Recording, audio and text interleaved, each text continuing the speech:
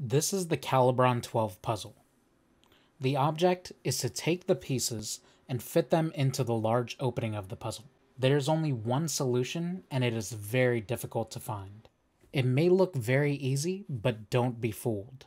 On the Creative Craft House website, it's listed at the highest difficulty at 5 out of 5. Still in the plastic packaging. This right here is actually a description of the puzzle. And if you flip over the paper, it has the solution on it. Fred says, "No, we want math." I got, "No, I want math," and school is over, no math. I'm gonna go with AJ on this one, and say no math. All right, I'm not gonna lie to you guys here. There was a lot more math than I thought it would be. Math equals big brain, boys. That's kind of nice. Sorry, I didn't really get a chance to clean off this area. I might actually move the mat over. That we're working just straight on the wood. Nah, we're gonna keep the mat on. All right, let's pop this baby open. Boop. Come on. I don't want to damage the wood because it's such a nice puzzle. Okay, let's read off this real quick before we get started. I'll even hold it up so that you guys can see it a little bit better. The Calibron 12 puzzle. Object. Fit all the pieces in a large square opening. There's only one solution, and it is very difficult to find. We packaged this puzzle unsolved, but the solution is provided below. Originally designed in 1933 by Theodore Edison, son of the famous inventor Thomas Edison, and made by his company Calibron Products of West Orange, New Jersey. Our version is made from precision-cut woods with at least 4 different woods in each puzzle. Ash, maple, walnut, oak, mahogany, birch, cherry, alder, and other woods may be used. Made in USA Creative Craft House, Spring Hill, Florida. Oh, there's that. Fine mahogany, indeed. Okay, let's pull up a stopwatch right here. Just gonna keep that in the corner. No real rush. It's just nice to have a little track of the time that we're running here. Wow, this is like really, sort of really snug to it. Oh wow, dude. Honestly, like, I didn't think the wood would feel as nice as it did. So the nice thing about these is you could see that each of the puzzle pieces actually has a measurement. So you could kind of, I mean, like, honestly, you could probably do this and just kind of math it all through. So, I mean, let's see what we got working with here. We got two 21 by 14s right there. We have 32 by 11, a 32 by 10, which is slightly shorter. 11 and 10. 28 by 6, 28 by 7. Kind of the same type of thing there. 21 by 18, 21 by 18. So these are duplicates as well. 10 by 7, 14 by 14, 28 by 14, 17 by 14. Anything that's the same? We got 28s here. Those match up. By 14s there. These are by height. So, kind of want to match them up. If I could find things that are similar by either height or width, I think that'll be nice to kind of like add to, or like put them beside each other to be similar. Because then they'll probably kind of go flush with each other. This is a 10 by 7. This piece is just separate on its own, doing its own thing here. Okay, let's just try and do something here. So since these are kind of the same height, I want to see. Okay, if going across, it just doesn't fit there. Maybe is the puzzle? Is it perfectly like square? You know, that's my real question. Let's see if we could like get it flush and like get the measurement of just how big it is. Oink. Maybe a couple of these will fit it. Oh, that looks just about there. So it seems to be across. It seems to be 21 plus 7. So 28 plus 28. 56 across. About 56 across. And then I'm guessing it's going to be the same thing up and down. Yeah, about the same thing up and down. So it is a square. We could tell you that for sure now. Will this be? Yeah, see, that definitely, like, it doesn't look like it would fit because there's a little bit of a gap. We want to use up as much space as possible to try and get you know, get it flush. So I think my strategy here is try to get a side done and then a corner matching that. So like right here, we'll see if, is there anything? Oh, there we go. So maybe we use other 21s here to try and like fill out this corner. Something here. Let's do the math here. 21, 21, 21. So that's 43. So if this is 56 across, I need something that's 13. Have anything 13 to solve here? Oh, you know what? What if we do 21 by 14? So now it's, what are we doing? Do we have enough tenors to fit? 12. 12 by 10. Cool. We're starting to get somewhere. I think we might be a little bit stuck. Oh? Is a job? Hold on. They just all need to fit in here. Do you think it'll be an exact measurement? Like, hold on. We just kind of stuff a few in here. Ah, yeah, see? We're stuck at this point. I think we got a little bit lost on this part right here. Probably do something better than this. I think I have the wrong side going on right now. So we're going to rework this corner because it seems like the other solutions to fill in around there. Still can't avoid math, so that's nice, right? There's always going to be at least a little bit of math. Because the point is, I mean, puzzles are logic. And the logic to solve puzzles, it typically just ends up becoming math. Just due to the just the nature of it. Trying to just be as efficient with my space as possible. That doesn't seem like the solution. Logic doesn't need math, but math needs logic. It's the other way around. They're so closely related because math needs logic that it helps to sometimes feed one into the other.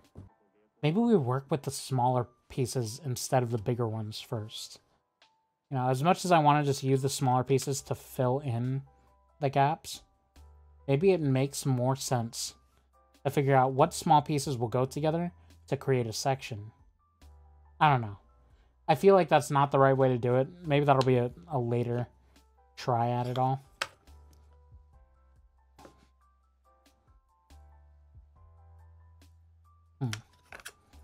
Okay.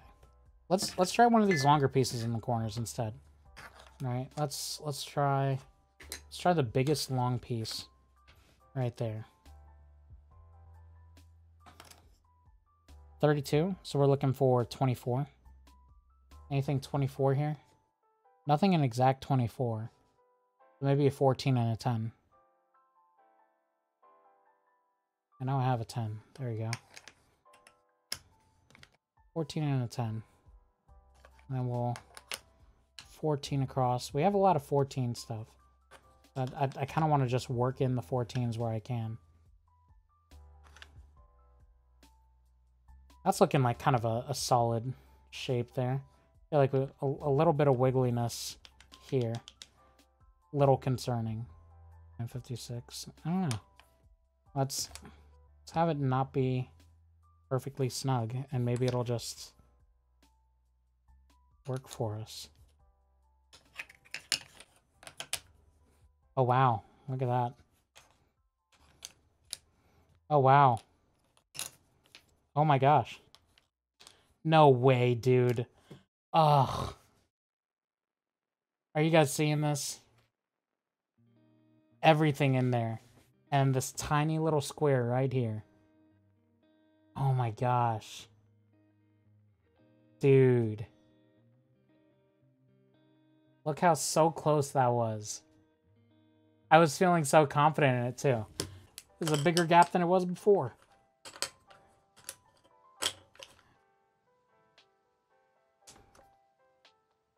I think we're onto something with this, though. If I treat this as one piece.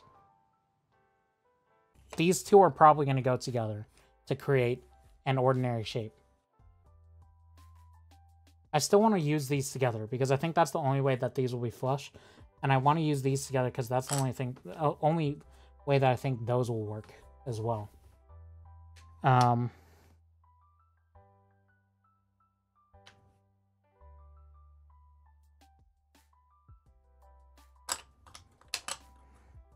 This is like a 30 gap.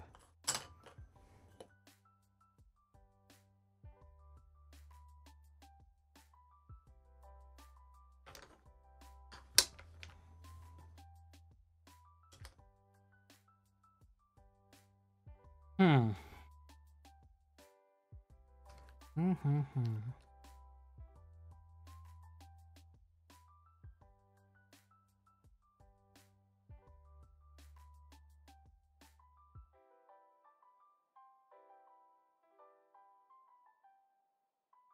I almost want to like put it into a corner to try and just get that to work. You know? Like suck this into a corner somewhere.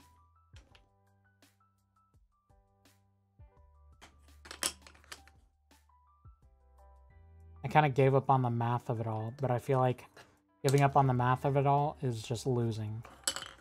Can we put these two together? I feel like I'm getting somewhere, though. I feel like I'm getting somewhere. No. I feel like this isn't the solution. Okay. Let's rework this. Let's take inventory once again.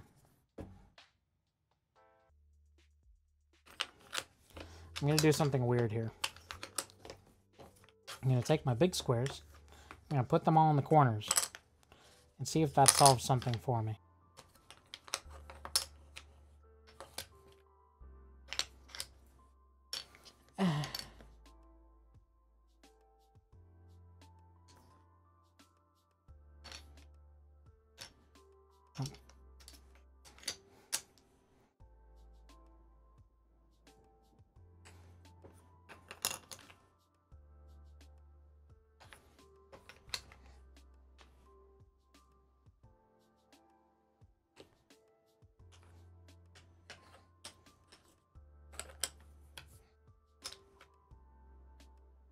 Oh, I wanted this to work so hard.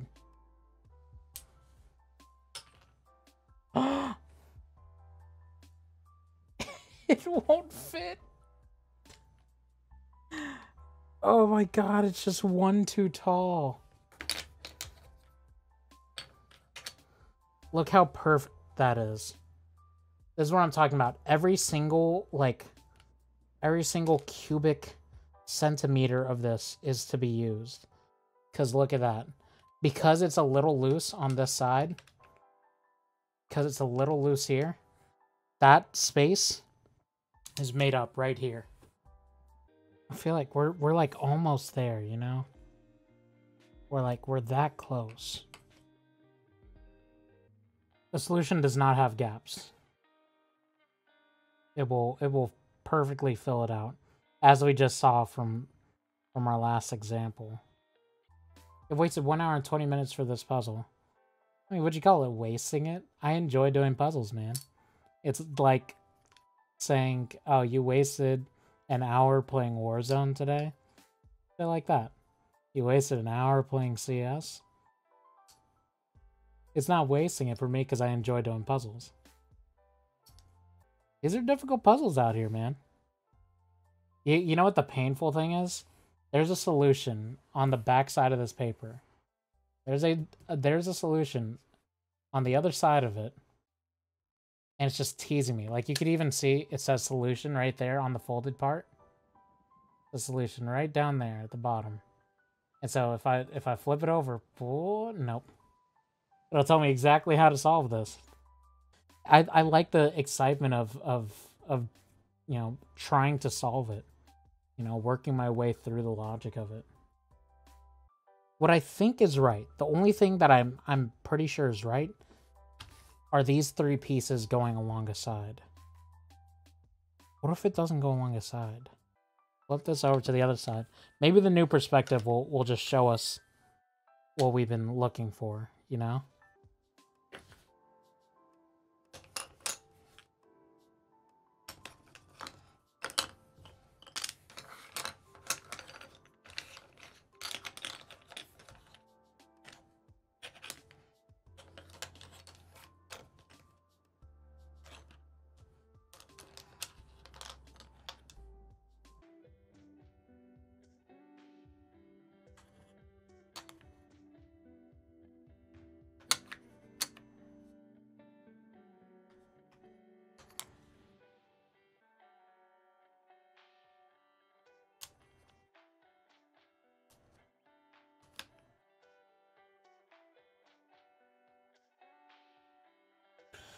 Fuck this, dude. Oh my god.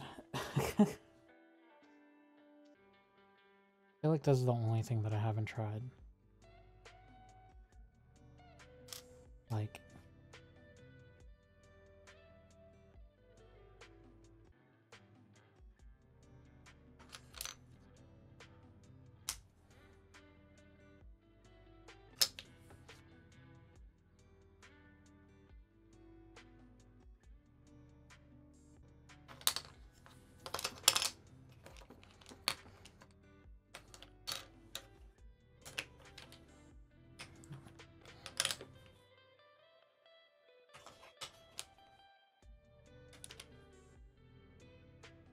Me, Madman, and Nate are all in VC working on this, having a race. Dude, if any of you guys solve it before me, please, please. I'm not asking for a solution, but, like, just let me know that it's possible, you know? Give me some hope.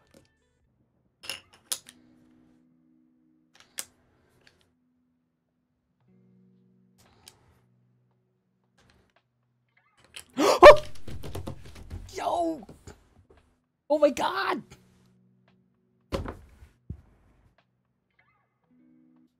That's a W right there, people. That's a W right there. I'm happy to end it with that puzzle. That was a tough one. I've done a lot of puzzles before, and this is a tough one right here. Calibron 12 officially cleared. Oh man. Dude, it feels so good. It feels so good. Oh my god. It all fits. Look at that beautiful wood. 2 hours, 12 minutes, 49 seconds. Dude, that took a minute. That took 132 minutes. That took Calibron 12. I mean, you know, you can't have it can't all be easy. Guys, Calibron 12 solved. At some point I just kind of sat here and I was just kind of like staring at it, and I scrolled Discord. I was like, dude, maybe I just need a mental reset. I think once we like stopped dealing with this piece, it started coming out easier. So I kind of worked in a spiral. You know, I was like, okay, like let's work that solution AJ had. And I just kind of like did the math here. I was like, yo, I never, like, I haven't used this piece before. So let's stick this in here. I think these, like, this whole section here kind of got flipped a few times. You know? But then once I was like, yo, let's just try this, because I think this is the only thing I haven't tried to fit in with this 10 piece. Because this was base piece for me. This is what I've been working off of pretty much the whole way through. And then once I just gave it a try, I was like, okay, I guess this fits in, which would mean, you know, this simple thing. Well, it wasn't so simple because I like jumped between a bunch of 14 pieces all over the place. It took me a little bit to get to this. I think I had to flip these at one point. And then I just kept working around. And I was like, oh, this fits. I didn't even realize when I was at this point right here, I didn't even realize when I was like, does this fit? I was like, yeah, I didn't even do the math for it. I just wondered, like, hey, does that fit? Boom, boom. And it just fell. I got so excited. Oh, man. Well, there you have it. There it is, the Calibron 12 puzzle. Honestly, super difficult, but so satisfying to finally get it done. It impressed me. I've done so many puzzles in the past, and as simple as this looks, it's just a bunch of blocks. This one took me way longer than I expected it to be. I was actually kind of joking with my sister the other day, saying like, oh yeah, this puzzle looks like, you know, I'll probably spend maybe 30 minutes on it at most. But I mean, it really whooped me.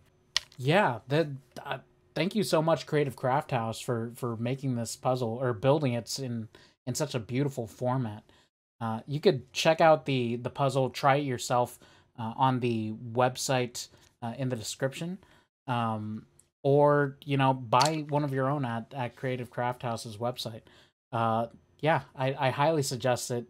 And we'll be coming with more videos like this very soon.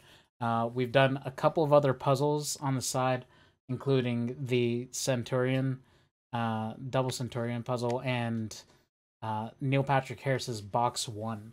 So look out for those videos. They'll be uploaded to the same channel. I'm super excited to see what you guys think about this. And if you try this out, tell me what your time was, how long it took you to get this done. Hopefully it's a lot shorter than mine, because honestly, I burnt a lot of time through on this one. Thank you guys for watching. Make sure to like, comment, and subscribe. Catch you later.